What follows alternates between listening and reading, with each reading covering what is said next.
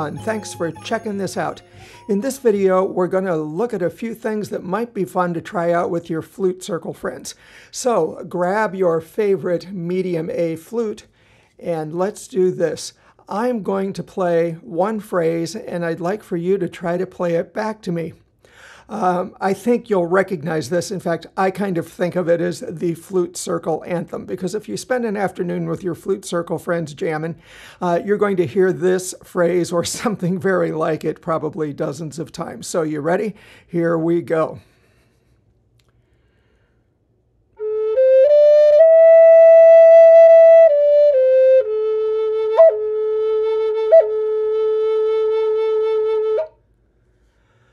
Okay, it's your turn.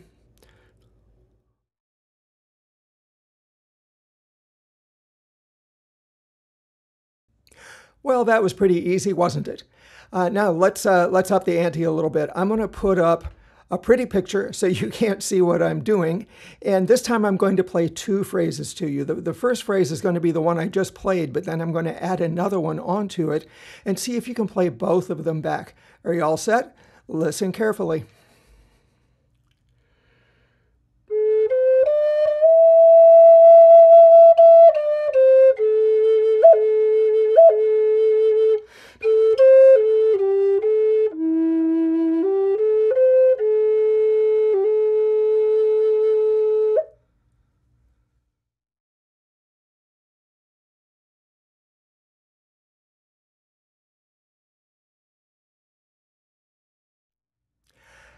How did you do?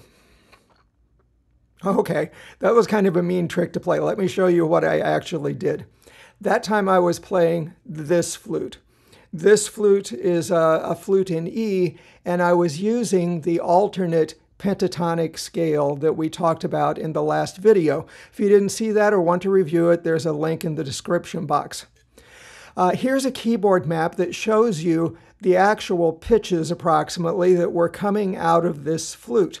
You remember from last time that the interval pattern for this mode is a little bit different from our regular minor pentatonic scale, but the interval content is very similar in that it's all about intervals of 2 and 3. And what I'm going to show you is how to one way to exploit that similarity of interval patterns. All right, so here's another keyboard map, and it's showing you a couple of things. The red letters are showing you the notes that come out of my flute in A when I play regular minor pentatonic scale. And the blue notes are showing you the letter names of the pitches that come out of my medium E flute when I play alternate pentatonic scale. As you can see, the letter names of the pitches the two flutes are playing are exactly the same. They're just laid out a little differently on the flutes. There's even a whole lot of overlap in the range of the flutes, actually. So why is this cool?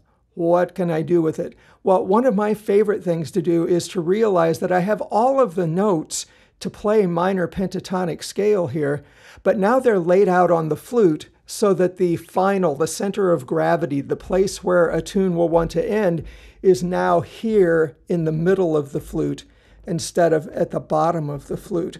And that opens up a whole bunch of new melodic shapes for me where I can actually go below the note where the melody is ultimately going to end. Listen.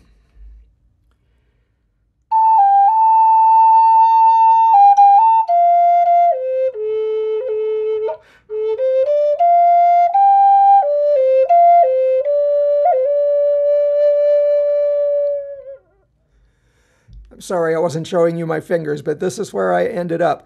Now, you couldn't do that if I were just playing regular minor pentatonic scale, because when I'm playing minor pentatonic scale, the center of gravity where the melody wants to end is down here at the bottom of the flute.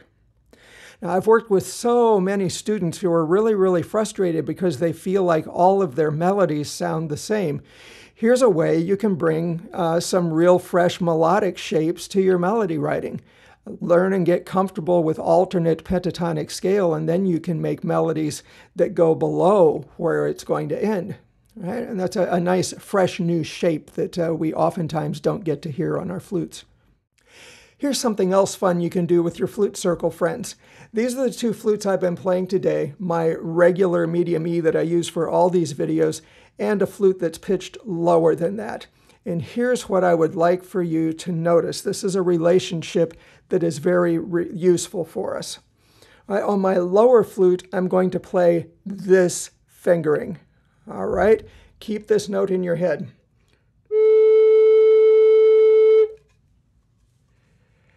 Now I'm going to play the bottom note on this flute, all holes covered. As you can hear, they are the same note. And if we look at the little keyboard graphic, the map that we had up earlier, the red A that you see is the bottom note of this flute, right? And the blue A that you see is the fingering I was using on this flute. It doesn't necessarily have to be a flute in E like this one and a flute in A like this one. Whenever we have a pair of flutes that have that relationship, you can give this a shot. The higher flute, whoever's playing the higher flute, can just play in regular old minor pentatonic scale, basic scale if you want to call it that. And whoever's playing the lower key flute can play the alternate pentatonic scale that we've been working on. And if you do that, you'll be playing the same notes, and even though the two flutes are tuned to different keys, they work really well to make duets together, and you can explore all kinds of different textures and ranges and fun things like that. Here's a really brief example of how that might work.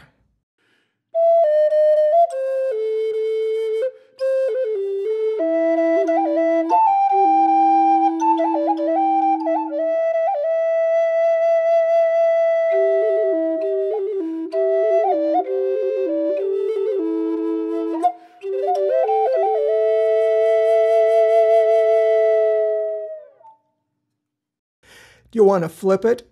Do you want to have the higher flute play alternate pentatonic and the lower flute play regular minor pentatonic? Here's the relationship to look for. Again, we're going to listen to the bottom note of the higher flute. So all holes covered, the fundamental of the flute.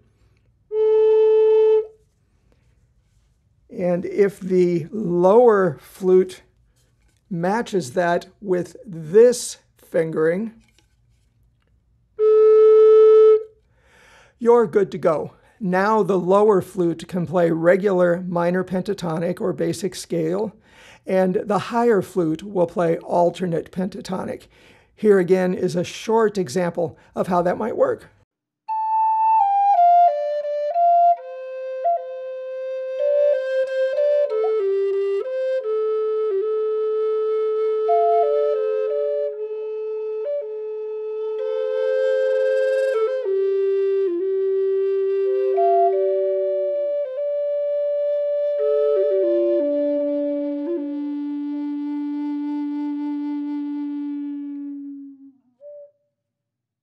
With the higher flute, we are always interested in the bottom note, the fundamental of the flute. And when this fingering on the lower flute matches that, then the higher flute plays regular minor pentatonic, basic scale, if you will, and the lower flute plays the alternate pentatonic that we've been working on. Now, whenever this fingering on the lower flute matches the bottom note of the higher flute, now the lower flute plays regular pentatonic and the higher flute plays alternate pentatonic. Got that? Now, for you music geeks out there, here's another way to think about this relationship. When the bottom notes of the pair of flutes are a perfect fourth apart, then the higher flute plays regular pentatonic and the lower flute plays alt. When the bottom note of the two flutes are a perfect fifth apart, flip it. Then the bottom flute plays regular pentatonic and the higher flute plays alt pentatonic. All right, that should help you keep it straight a little bit anyway. Now, like anything with our flutes, your mileage may vary. You got to remember that our flutes are not made to sound all alike or to play all the same notes or play all the same intervals or play all the same interval patterns even. So you're really going to have to trust your ears as well when you're trying to pair flutes. But I really like alternative pentatonic mode. I like it for the phrase shapes it brings, the fresh kind of ways we can shape melodies when we can get below the final of the mode. And I like the ease with which we can pair flutes that were made in different keys but can still play really nice duets together. Now, we are fast approaching the winter solstice season, and so in the next video, we're going to be looking at a scale that will help you play a couple of lovely old seasonal songs. In the meantime, let me know in the comment box if you have any questions about alternate pentatonic or you need any additional follow-up about that mode. Also, if you use this mode, let us know how we can hear what you like to do with it. As always, please hit those like and subscribe buttons if you found this useful. Share it with your friends, share it with your Flute Circle.